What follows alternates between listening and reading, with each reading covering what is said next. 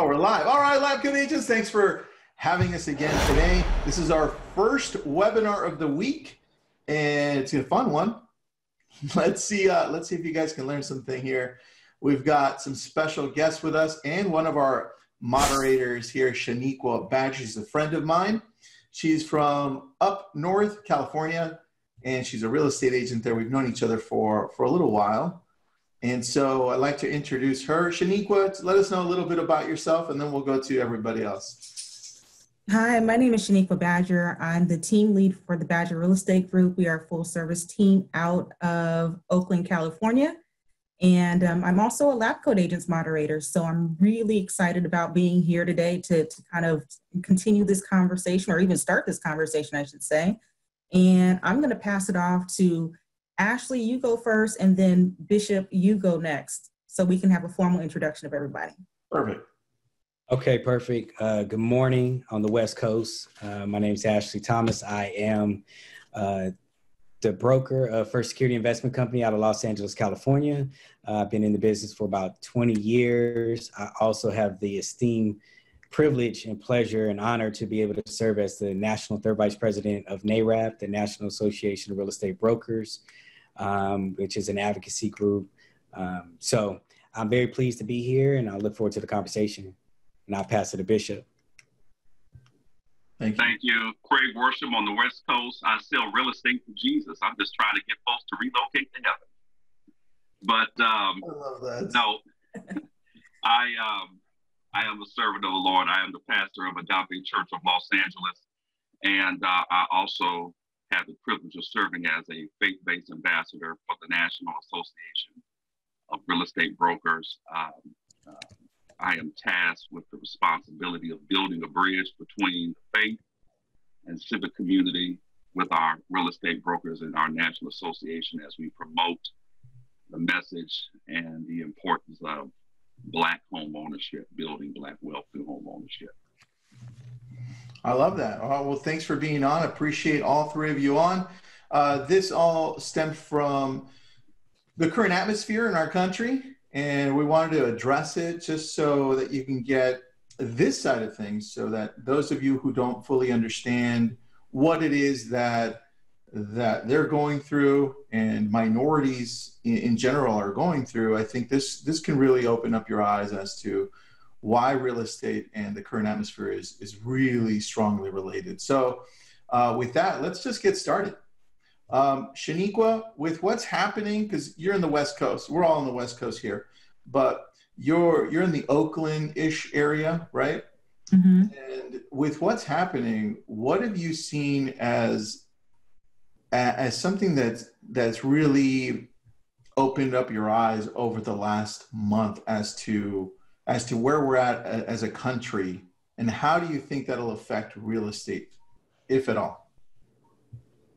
Well, what I can say is I think right now we're in a place, we've transitioned into a place where people are starting to have a collective voice. And it's actually, it is actually interesting to see how diverse that collective voices has gotten over the past week.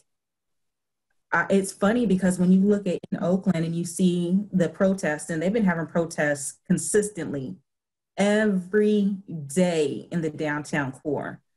And it's very interesting to see the diversity in the protests, the people who are open to listening, the people who are open to having a dialogue, the people who are demanding a change. And we can't do that unless we have a collective voice. And that collective energy is absolutely powerful in being able to figure out how we can create reform, change, transition in the Black community, because honestly, we can't do it alone. It's nice, we've done it alone for many generations, but we absolutely do need a collective voice, and I think that's what we're seeing now. I agree. I think it's a beautiful thing. It's really awesome to see everybody come together. Well, a lot of people come together and really push for this change. Ashley, in regards to what you've seen, what specifically do you think is something that we can do as real estate agents and just human beings to be able to help in the current atmosphere. I know Bishop Craig will have a lot to say on this. That's why I went to you first. What do you think we can do as real estate agents and as human beings to be able to be more involved and have something to really say about this? Because I think it's probably the most important issue we've seen in a very long time. I think, first I want to thank you for, giving the platform for even the dialogue. I think that's just so important. The first thing is, in terms of we have to do what we're doing today is have an open and honest dialogue about what's going on, what your experiences are, and we have to listen to each other. I feel that over the years, we've moved into a culture where we have to be politically correct as opposed to being honest. And honesty it's on two sides, right? So one, I have to be honest with how I feel and be able to tell you this is what I'm going through. And two, you have to be honest to listen and not be defensive. A lot of times we talk about race, there's some defensiveness there. They're saying, hey, well, I'm not racist. I feel like I'm being punished for my ancestors. I never did any of the bad things that happened to your people. But however, the person that's communicating saying, I'm going through this is how I feel. They're looking at how did I get here, right? So if you look at history, I'm a student of history. I love history because it gives us a tell about where we are. So if we look at history and American history, the Black experience specifically, and you can extract that to other minority groups as well, but you say the Black experience specifically, you say gone through 400 years of government-sponsored racism, government-sponsored inequities, and now we say for 50 years, we've gone to say, okay, those things are illegal. But what happened during that time? So you have one community building wealth during that time. You have another community trying to incur some income and trying to gravitate up. So I think as we have these dialogues, we have to be very honest. That's the first thing, whether it's real estate or not real estate, we have to be honest about how we feel and where we're at. It's kind of funny. I was actually watching some shows that took place in the 80s, right? Old sitcoms. And the amount of honesty on these shows, there's no way that show could play today. Like, I'm like, they said, what? And you would think we've moved into a more progressive place in society, but we haven't. We've actually gone backwards in terms of being able to speak our minds, being able to speak our opinions about its current situation without it being offended. Can you give some examples of that specifically? Yeah, I will. One example, old show, Little House on the Prairie, right? So they had the young Black actor on the show, and I don't remember names. I was probably too young for it as well. But I was watching a clip, and they said, okay, they were all in school, and they said, what did you do? Write an essay about what you like. And so they wrote an essay. And then they said, well, write an essay about what you don't like. And so they asked the young Black boy what he did not like. And he says, being Black in America, right? And I thought that was just such a deep comment that today they'd be like, no, we can't put that on. That's too radical of a view. And I think, we have to move beyond where we look at and say, thank you, Todd Bridges, thank you. And we have to move beyond equality and fairness being radical ideas. And that's where I think we are today. Those things, when we talk about them, when we bring them up, it's like, that's radical. We can't talk, that's too much, let's scale it back. So that's just one show, but there's a lot of shows that you can go back and look at and say that show would never air today. All right. That makes sense. So Bishop Craig, you're more on the side of, well, not real estate, but you're helping people cope with the situation, and really because you're right in the middle of everything, right? You're seeing how this affects people's lives deeper, I think, than most people, because you get to see on both sides, business-wise, their life, right, spiritually. What are some ways that you're seeing those people that can help right? Specifically here, the real estate community. What are some things that we can do today, this week, just steps that we can take to help, right? Because some people genuinely want to help. They just don't know what route to take. Yeah, I think that the beauty in this is that, unfortunately, what we have witnessed through the death of George Floyd, I believe Floyd became the sacrificial lamb to awaken on a radical scale the social consciousness of people. Blacks, browns, and whites have come together. And this is a battle cry. And it's a battle cry to move beyond accepting a Band-Aid. I mean, how many times have we been in this place in America and we slap a Band-Aid on it and we move on with our lives? And 120 days from now, somebody else will be lynched on the public streets of America, right? Yep. And so it's a battle cry now to move from a Band-Aid to attack systems. When you talk about systemic racism and systemic oppression, I want us to be clear, we're going against systems. Now, we've had this conversation, 400, 500 years of slavery. Slavery ended, yes, to a certain degree, and I'll qualify that statement in a moment. Slavery ended to a certain degree, but the plantation is still in operation. White House, State House, city halls have become the modern day plantation. So we end slavery, which, let's be very clear, since this moment, I really had to go back and look at the work of the Reverend Nat Turner, who led a revolt against slavery. Blood was shed. Unfortunately, he lost his life in the process. Then you have the work of the abolitionists, Frederick Douglass, who came to fight against slavery. And then, of course, Harriet Tubman interrupted the economy of the oppressor, right? So it's always been drastic measures. So we go through all of those years, slavery is ended, but then we took on a new form of slavery that the plantation allowed, the State House, the White House, and our local city halls, and we called it segregation. We get through Jim Crow, and we're still fighting through the 21st century model of slavery, which is discrimination, which I believe falls within the context of real estate, and why many minorities have a challenge in attaining and acquiring real estate. So this is a battle cry to fight aggressively against systems. All right, so Bishop Craig, I want to go a little deeper into that. The systems that you're talking about, what do those look like specifically? And what are some things that we should be pushing to change with those systems? Can you give some examples? So systematic, when you talk about systemic racism, it births systemic inequality. Oh, got it. And systemic inequality is wrapped up in policy.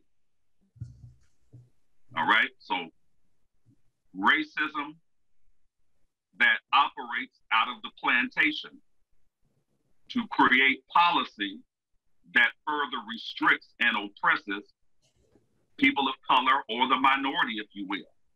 So at the end of the day, this is all wrapped up against policy.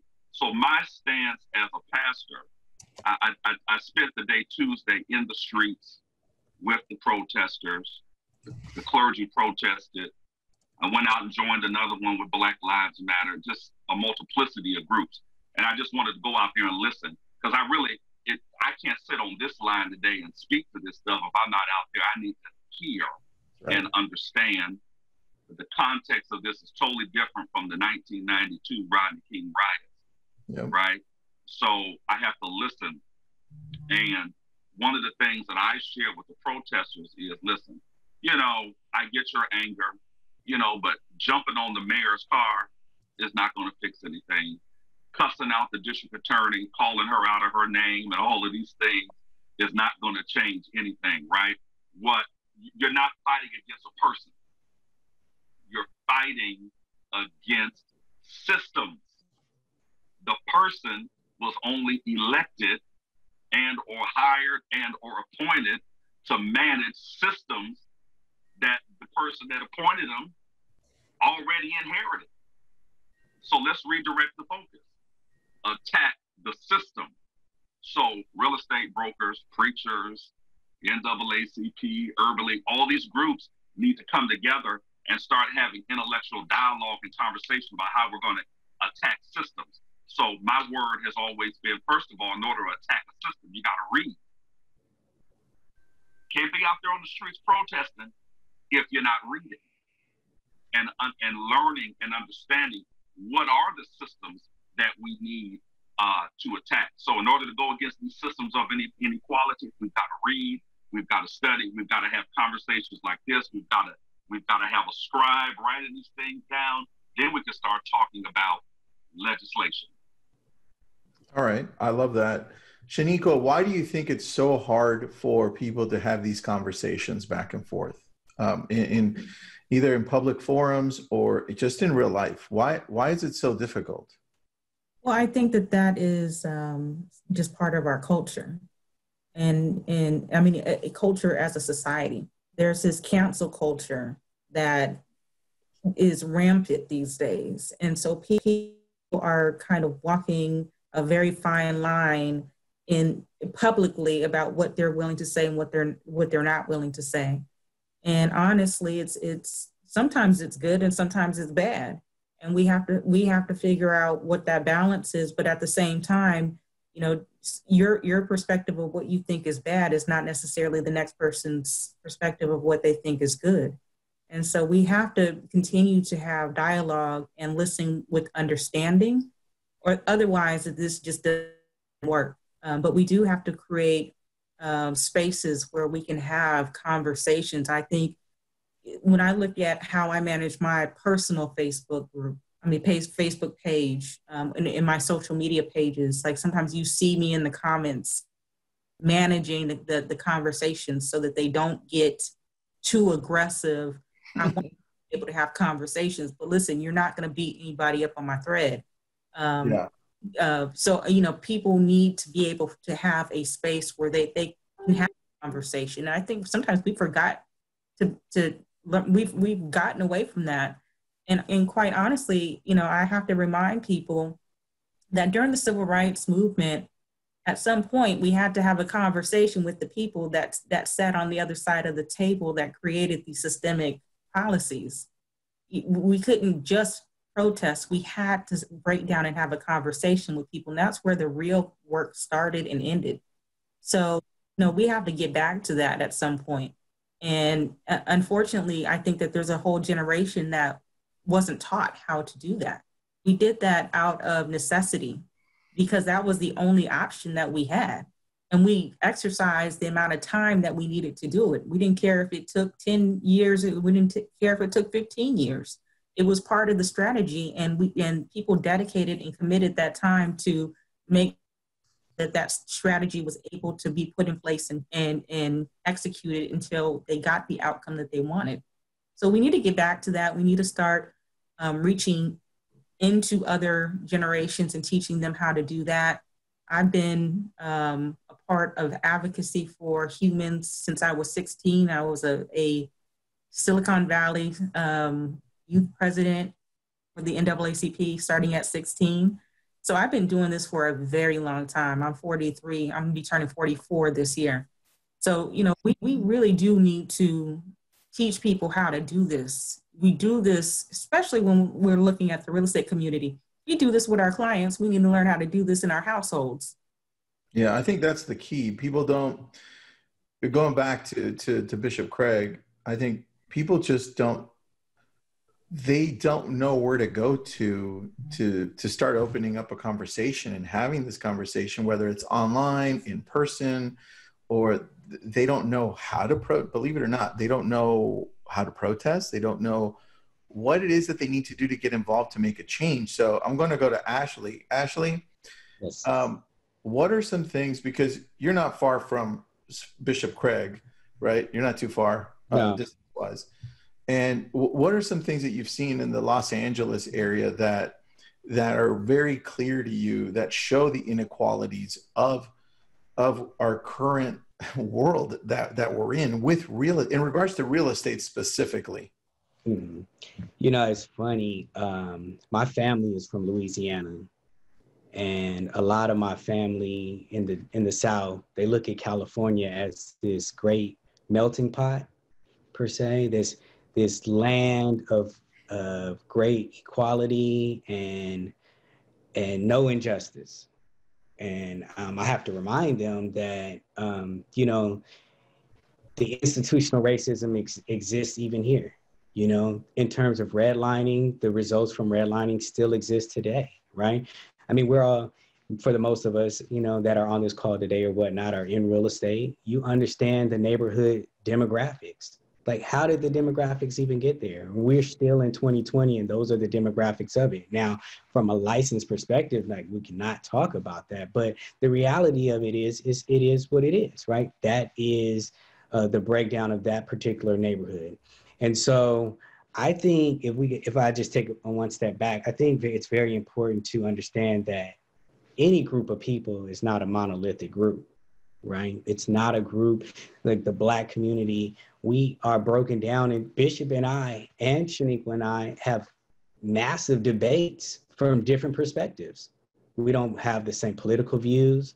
We don't necessarily have the same views on education and those things. But America treats the group as a monolithic group. You know, I think it was very telling when you have the president of the United States stand up and say, the Blacks like me. Well, you know, maybe some do and maybe some don't, but you can't put everybody in the same pot. And in order for us to grow to where we ultimately want to go, we have to understand that there are unique differences in the group itself. You know, there are Black Republicans, there are Black Democrats, there are independents, and there are Blacks that will not participate in elections, period, right? And I think that that's the same for every group. So I think in Los Angeles specifically that you're saying, you know, I think that what I've been inspired by the last 12, 13 days has truly been in the uprising of people. Bishop spoke a lot about protesting and the effectiveness of protesting. What I found, and it even has changed some of my own views on protesting, what I have found is sometimes you can only knock on the door and ask to come in for so long, and then there has to be a disruption. And that if you only hear me when I disrupt, then you've trained me to be a constant disruptor, right? Like if I tell my daughter, go to bed at 9 o'clock, she doesn't go to bed, she hangs out and doesn't go to bed, right? Then I say, I'm gonna take this from you unless you go to bed. And now she goes to bed. Now in her mind, she says, in order for me to keep these things that I love, I have to go to bed, right? And so the same thing is happening here. This is not the first time we have had conversations about police brutality in the community. This is not the first time we've having conversations about inequalities in housing, right? But now all of a sudden, when 3,000 people show up in front of City Hall, now we want to pass legislation. Why is that? You know, why could we not been heard when we wanted to set up the meeting with the mayor, or we wanted to set up the meeting with city council, and those things got pushed to the side because they weren't important, right? And now the actions of the people is causing the changes. So I'm inspired by it. And I'm glad to see it going on. I don't support looting. I don't support the violence. I don't support any of that. But I think that the fact that people come together, and all people of all different races, cultures, creeds are coming together to support an initiative is so very inspiring, and it's important. All right, I love that. And if I could add to that, I read something, I saw this on Fox News, and to Ashley's point, it seems to me that the civil rights movement has come alive again. Now, when we talk about actual change, Fox News reported today that there was the change rate within 7 days of the incident after MLK was assassinated. 2.9% of change took place within 7 days of his assassination. The Rodney King case acquittal, 1.2% of change during the 1992 civil unrest. And the George Floyd death, 3.4%. Wow. Within 7 days, and I just want you to think about this, even here locally, the battle cry has been defund the police, reallocate the dollars into communities of color. On Tuesday, thousands, I'm talking from as far as Hollywood, it seemed like pockets of protesters at one time converged on the steps of the LAPD headquarters and then moved to the Hall of Justice and then moved to City Hall within the span of 60 minutes. Thousands. I've witnessed it with my own eyes, them coming from every direction, organized, calculated, and strategic. On Tuesday, on Wednesday, the announcement was made that there would be upwards of a $2.5 million reallocation within the, excuse me, actually it was more than that, it was 150, was it? Somewhere around 150 to $250 million, excuse me, that would be reallocated from LAPD into programs within communities of color. Wow. So the organization of the people and their voices are being heard and seen. It's sparking all over the country changes. And so I just believe we've got to take those individuals that are protesting. Perhaps we need to look at organizing a nationwide think tank. Because once the protesting settles down, we still have work to do. I agree. But once again, we'll be back in this same position in less than 90 days. I agree with you. So then I have a question on that, two questions on that. One is for those people saying that, well, you know what, you're taking a side, not you personally, but in general, you're taking a side and this is political. What do you have to say to that? Any of you can answer this one. Is this something that's political or is this not? I'm going to say it is. I mean, it doesn't change unless we go after the policies that support the systemic racism. So if we have to infiltrate the political bodies that create the policy, then it is absolutely political. All right. Only because I know some people say it isn't, but I don't think they comprehend how deep this goes with what Bishop Craig was saying at the beginning with the systems, right? It's definitely political, even though we don't want to get into it, right? This, I think, from what I see, from what I know, it's definitely political, right? And we need to make some changes. And I think that's where we, as a collective community and group of people, we can then say, look, this is what we stand for, and let's put in leaders in place that can make these changes to the systems that have been in place that are antiquated, right? But what other things can we do? Yeah, I agree with that. I mean, I think that it stems all the way back from, if you want to pull back a whole bunch of layers, you can go and do that, because how much time do you have? But if you go and look, seriously, if you go and look back at the system of slavery, right, that was a capitalistic entity that really built the economy of this country.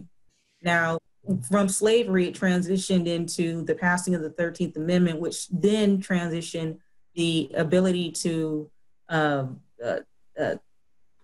systematize, from a government perspective, the incarceration of people, right? And then that's a whole nother group of working class people that they can, do whatever they want in the system.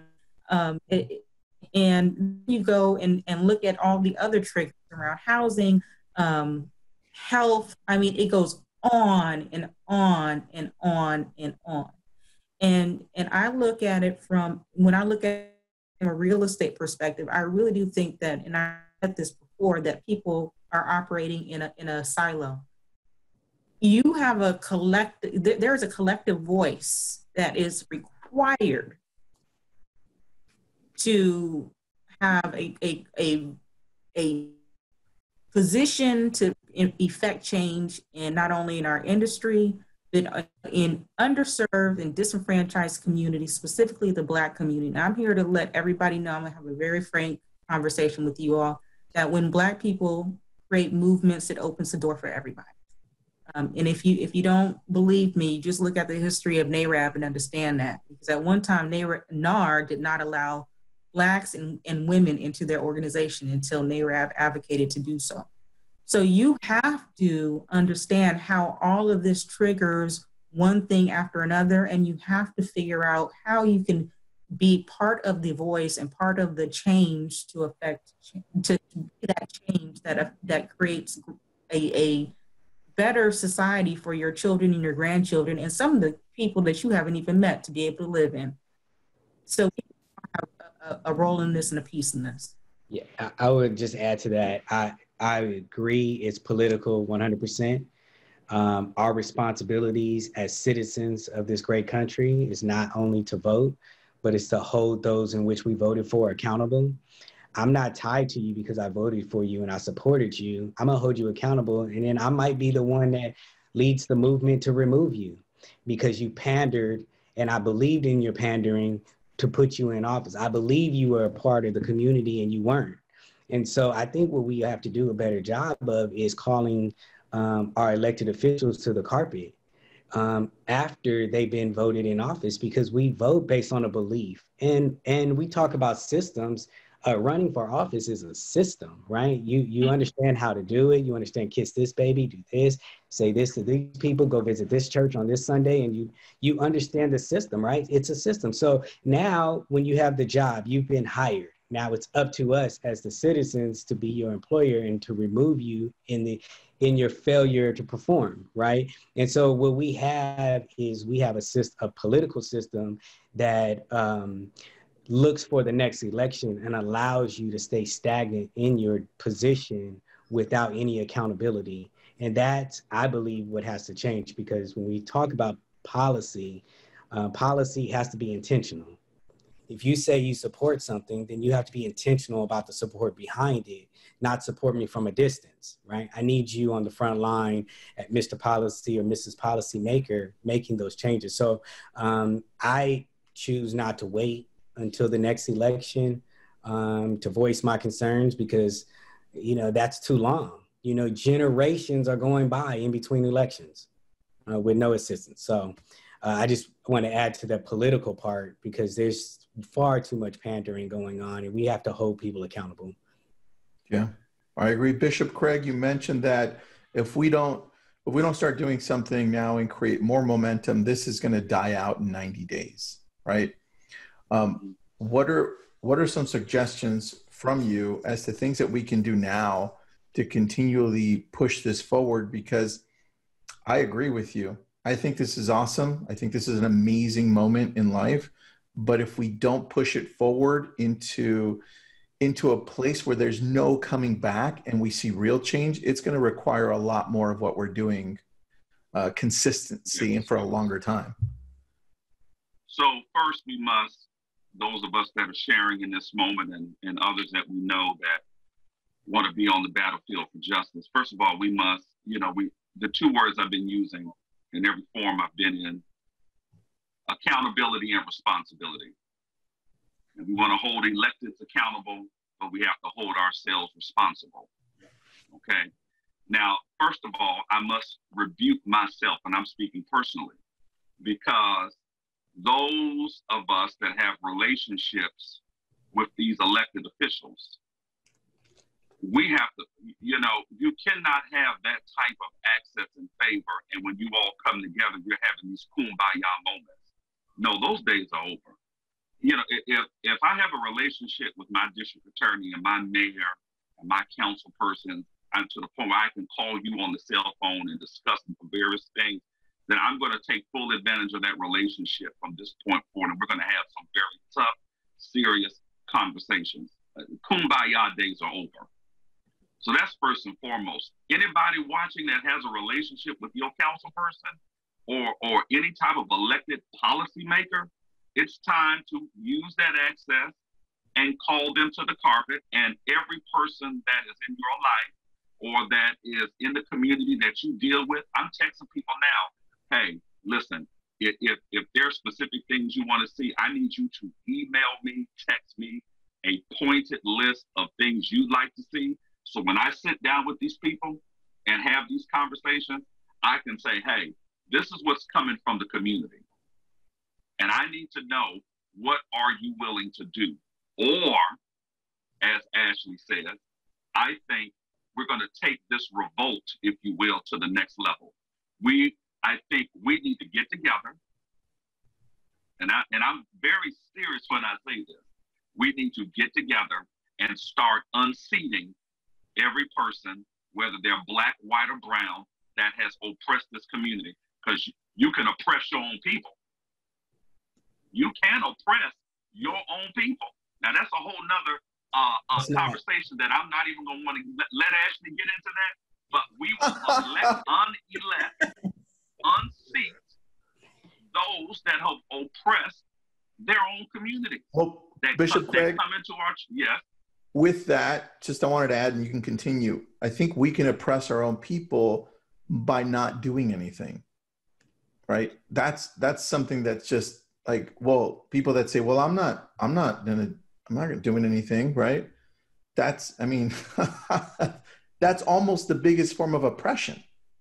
Mm-hmm. Right. Your silence. I want to add to that, Bishop, really quick.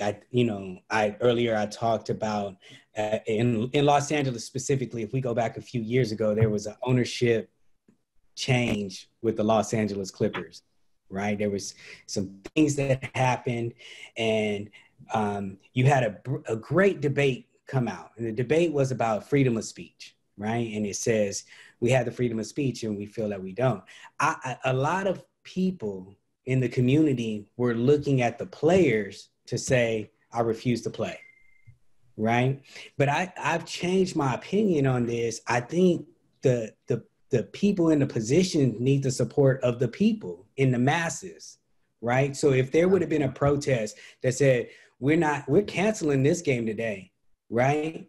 The players would have felt supported to be able to go out and do some more. If you're looking at what's going on around the country today, because the people are showing up, then a lot of the influencers are able to take their veil off, to not have to play corporate games or whatnot, and are able to get out there and join with the people because they need the support. So it's really indicative on the citizen, the average Joe, to stand up and speak up, because when he or she does that, then the influencers can feel at freedom, can feel at liberty to go out there and fight alongside.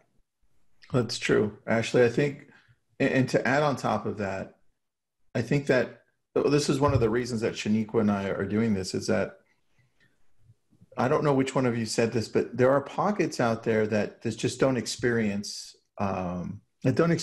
this, right? What we live on a weekly, monthly, yearly basis. And just because it's not happening in your area doesn't mean it doesn't exist, right? And I think that's a big challenge, to bring it to somebody like that and say, hey, this is the reality for millions of people, right? And we need your help right now to focus so that we can change this. And even though it's not affecting you, it's real, right? How do we demonstrate this to people that are kind of like one step away from reality because it just doesn't touch them? How do we, I'm going to go to Bishop Craig on that. Bishop Craig, how do we do that?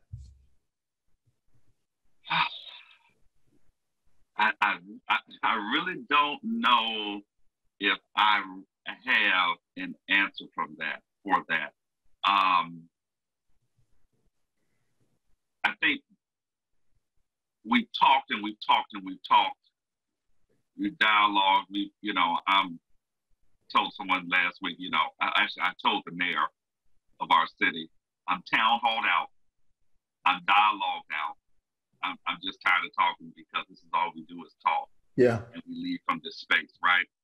I really think that we go back to the old original model of thinking, right? Bringing thinkers together that will effectuate the change we need. Thinkers. Now, when I think about that, I look at breaking that down, if you will, into quadrants. You've got real estate, right? Education, housing. There's so many quadrants of that can be developed of thinkers. We need that synergy. I don't think we have that synergy. I think you're right. Do you think it has to do because there's no one leader that is representing right now, or? Yeah, those days are over. See, and I was guilty of thinking that way. Oh, yeah. I wish so-and-so would step up. Mm-hmm. And then I had to think, the days of having one spokesperson for all of us, mm-hmm. It's long gone. There is an army of leaders. Got it. That are going to be raised up. Now, what if you had an army of leaders in housing, which encompasses real estate, an army of leaders in education, an army of leaders, in every aspect, right, that affects our people. That's powerful. And those leaders are thinkers. And what if you were able to take those protesters in the street that have passion for social justice, because everybody marching doesn't have a passion.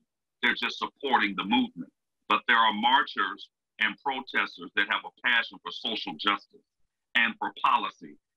Get into the street, find them, put them at a table and teach them. See, this is where my head is now. Teach them how to articulate a pointed agenda to elected officials. Because the fact is, the elected officials can be passive. So once I cuss you out, you've shut any possibility has been shut down. And I can do that as an elected official because I have the power. I have the power to ignore you and walk away. Yeah. Once you have, in my mind, disrespected me. But now, if I'm a DA or a prosecutor and Ashley comes to my office and Shawneequa comes to my office with a pointed agenda and holds me accountable and presents to me a pointed agenda of demands, very pointed, and articulate those things to me, and then you threaten me too, because your articulation and organization is going to show me you really have the power and ability to mobilize and unseat me. I have no choice but to get my act together. Got it. And see, this is what you're saying right now. How ironic that all of a sudden, everybody wants to work for us on the brink of so many municipal elections across the country. How ironic. Yeah, that's very true. Very good point, because I think what you said is really the way that we can have this last, more of a lasting effect than just dying down in 90 days. Mm-hmm. And I'll say this too, recognizing, I think leaders have to recognize when their time is up. See, you've been on the forefront for so long, speaking on behalf of the people. You're out of touch. You don't know the pulse. You can't know the pulse sitting up on the 32nd floor of a building. You don't know the pulse. And then you bring people that are polished and look good around, that fit your image, but they don't know the pulse. I got to be willing as a leader to realize perhaps my time is up, and maybe my time is to move from the camera to behind the scenes to culture Shawneequa Badger and say, hey, your time is now. You need to be one of the voices, and I'm going to push you from behind. I'm going to help you. So we have people that are still trying to hold the seat, when maybe they need to step aside and let the relevant voices that are in the trenches start speaking on behalf of the people. I love that. That's a really good point. Now, this goes out to everybody because we're almost up on our hour. So, Shawneequa, Ashley, Bishop Craig, is there anything that you wanted me to touch on that you wanted to bring up that I missed besides everything? Just, I mean, let's be focused because we could go on for hours here. What's something important that I missed that you wanted to touch on? Well, if I could briefly bring this up, I think this has been very powerful, and I really appreciate lab coat agents opening up this dialogue, and this is why I love the culture of lab coat agents so much. I just sing the praises of LCA as much as I possibly can because of this culture, and I've talked to you about this before, Tristan, and Nick as well. Nick is not present, but this is part of the culture of LCA. It is a community that is dedicated to the improvement of people. And I really appreciate that. And really what we need to start seeing, specifically in our own industry, is more platforms like this, having frank conversations with the people who need to be representing those conversations. Is because I can tell you in the past that I have seen or gone to conferences, and I'm not going to mention any names, but I've seen gone to conferences where we've had a conversation about race and real estate, and there are two white women representing that conversation. And I can, and very quickly, it shot out an email, and it was kind of a WTF email because that was a space that didn't need to be occupied by those two gentlemen. So we really do need to have more people coming forward that operate huge platforms in our industry that continue to have this conversation of how we can get closer to improvement, to removing the disparities that affect the Black community, specifically around housing, because we can control that conversation very easily. And we can be a part of that movement very easy, because we do some of the most intimate things is we create homes for people. Yeah. So we can absolutely be a part of that and be put ourselves in a position of transformation and change. Shawneequa, I'd like to talk about redlining next time we do this, just so that people understand that even though it was done with in 1977, it's still around. So I'd love to talk about that on our next one. Ashley, anything you want to add? Yeah, I want to just put out there in terms of legacy. I think real estate and legacy go hand in hand.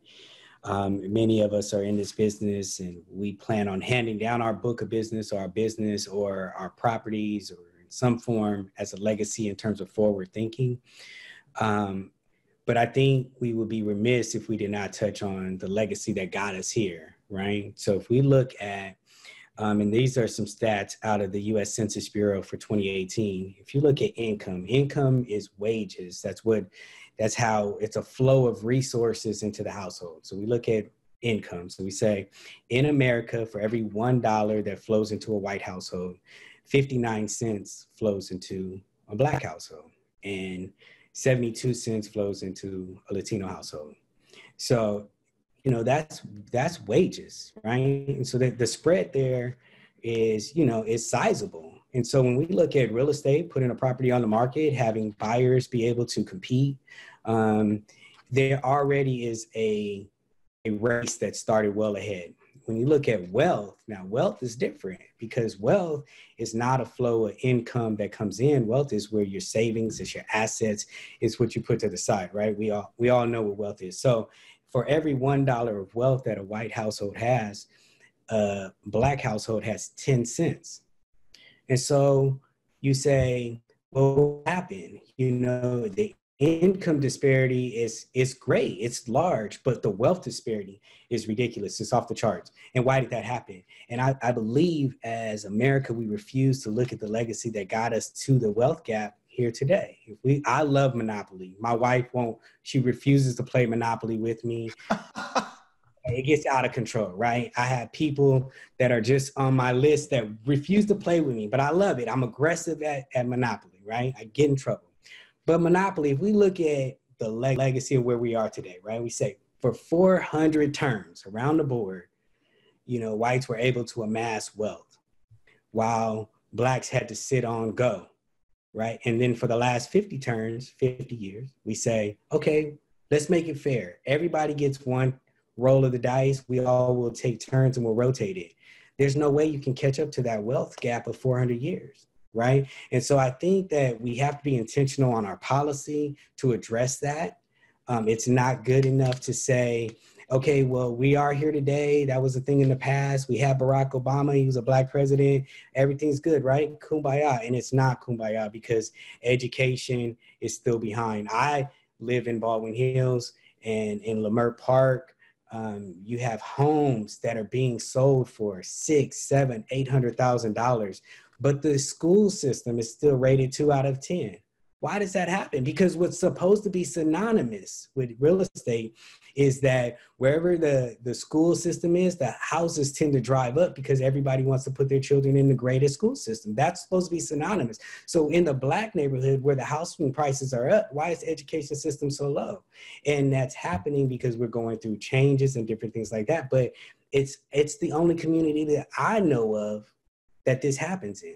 And so we have to ask that question. And then just to wrap it up, I say, and I tell people all the time, you know, when I go to home improvement stores or whatnot, I mean, the price is the same. They don't charge me more for cement, more for wood, depending on where I'm going to utilize these tools, right? And so when you look at, right, it's a true statement. So wherever I go, if I'm gonna build a house and I'm gonna go buy the whole house from the lumber store, then I'm gonna pay the exact same amount.